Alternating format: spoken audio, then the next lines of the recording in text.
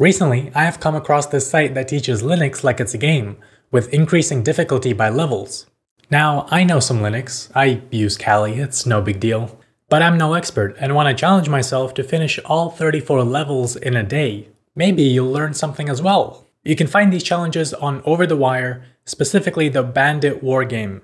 Level 0 just wants us to connect to their portal through SSH, which stands for Secure Shell. It's a way to communicate with other endpoints. Level 1 tells us to use the most basic commands like ls, which stands for list and shows all of the files and folders. The cat command reads and edits these files. What we're looking for is passwords to progress to the next level. Level 2 has a file that is named with just a dash, which we need to prefix with // so that the command interprets this as a file name. Level 3 is something similar, where the file name has spaces in between the words. Put those in between some parentheses and it will read as one file. Level 4 includes navigating to a folder. You can use cd, which stands for change directory, followed by the name. If we try to list what's inside, we don't find anything, so we have to use the -a option for hidden files. Level 5 has 10 files in it. You can open each one to check for the password, but to save some time, you can check the file type and open the one that stands out. Level 6 has much more folders and files, and manually brute forcing this would be hell, so there's a hint that comes with this challenge. The file we're looking for is 1033 bytes in size and not executable. So let's use the find command and input the filters. Level 7 has something similar, but this time we're searching the whole server for a file which was created by a user called Bandit7, owned by group Bandit6, and is 33 bytes. There are a bunch of files that we don't have permission to access, but amidst all the barriers there is a valid file path. Drinking game for the word file. Level 8 has a text file that has a bunch of words linked with codes. The hint says that the word we're looking for is millionth, so let's use the grep command, which stands for whatever that is, and is basically the find word option on Windows.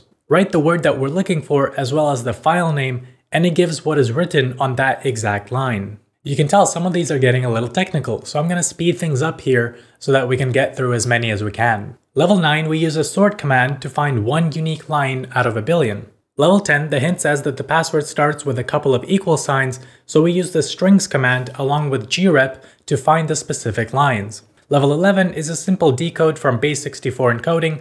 Level 12 has a Caesar cipher, which is where you rotate the letter some amount forwards. So if we're using 13 rotations, letter A becomes N, and all we have to do is reverse that rotation using the tr command, which stands for translate.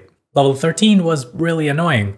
The password was hidden under multiple compressions, so it was a cycle of renaming the file, decompressing it, and checking what compression type it is.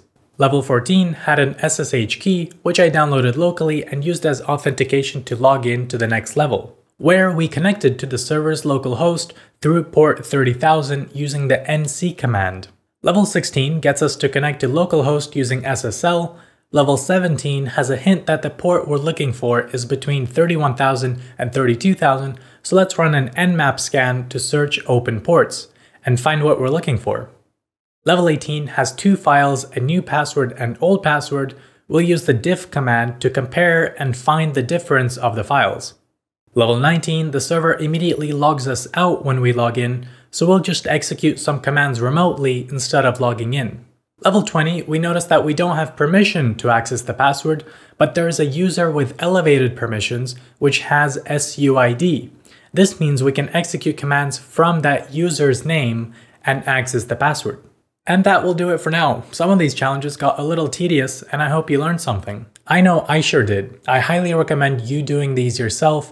I left a link in the description to full explanations of theory and step-by-step solutions for each level. Knowing and understanding Linux is always a plus, even if you're not using it every day. It's like knowing another language. It comes useful very rarely, but boy is it satisfying. On that note, thank you for watching and goodbye.